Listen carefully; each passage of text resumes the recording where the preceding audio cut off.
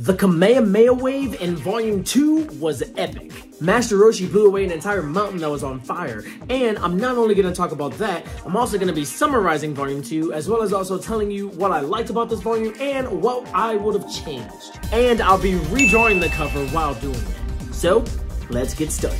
Volume 2 continues where we left off. Goku and the gang have met the big bad that is roaming around his house that's on top of a fiery mountain. And it turns out that he's actually a fellow disciple with Goku's grandfather, Gohan. They were both being taught by Master Roshi, the old man that Goku met in Volume 1. So after enlisting his help to put out the fire, which he does with the first ever giant Kamehameha wave, the gang retrieves the Dragon Ball and then goes off to find the next one where they meet Emperor Pilaf. Their henchmen steal their Dragon Balls and then imprison them. However, after Pilaf summons the dragon with Dragon Balls, his wish is interrupted and all of his plans fail. Now, after some time passes, Goku actually notices the full moon, and because he has a tail, he turns into a full-fledged giant monkey, inadvertently actually freeing every single one of them from their prison. And once all of that is resolved, Goku actually parts ways with Oolong, Yamcha, Bulma, and Puar, and goes off to train with Master Roshi. My favorite set of chapters in this volume would have to be when Goku and the gang had to fight the Rabbit Mob.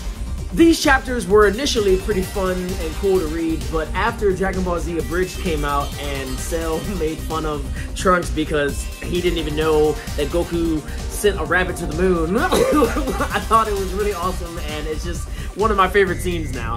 I love it. Now, I said this in my last video, but the nudity in the beginning of this book isn't necessarily something that I would have had. I definitely would have changed it and tried to have, maybe suggest it, maybe off camera if it needed to be there or whatever, but I wouldn't have shown it. They basically, if you don't know, Oolong transforms into Bulma, and as payment for destroying this gigantic mountain, Master Roshi wanted Bulma to flash him, and basically she enlists Oolong, the shape-shifting pig, to do so. I thought it was funny, but again, I can understand why a parent wouldn't, and that's the reason why I personally would have changed this or not necessarily had it in my book at all. Now, before I show you the end result, check this out. Shonen manga's first black female lead character, Clock Striker. Created by Frederick L. Jones and illustrated by Asaka Galadima. Published by Saturday AM, printed through the Rockport Publishing by the Quartzo Group. Cast: a physically disabled little girl genius who creates a mechanical mobile lab as a hand is finally recognized by the one and only female smith in the world, Miss Philomena Clock, and now she is her apprentice, known as the Clock Striker. 224 black and white pages with some color, plus an ending credit scene hinting at more to come. So, if you want something brand new, something that represents what Saturday AM is all about, and you want to support us, buy a copy today, using my affiliate link in the description. Volume 2! This image took a long time to get done. There was a ton of detail, but I had a really fun time drawing it all. What do you think? Is the creature that they're riding on a chocobo from Final Fantasy, or is it just some random dinosaur that Akira Toriyama created? I think, personally, that he got super inspired by Final Fantasy. That's what I think. And before I end this video, I just want to thank everybody that is giving me any amount of financial support. Everybody, all of my patrons, thank you so much. I genuinely appreciate you all.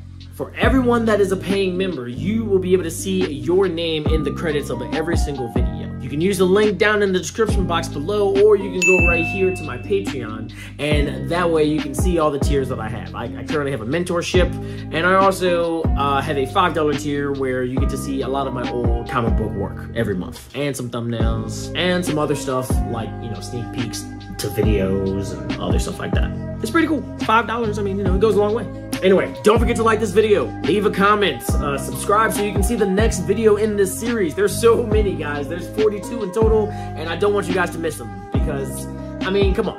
I'm just saying. This might get kind of old, but whatever. Booyah. Deuces. Hell, at your age, Goku had defeated an entire army, several demons, and sent a rabbit to the moon. Did you make that last one up?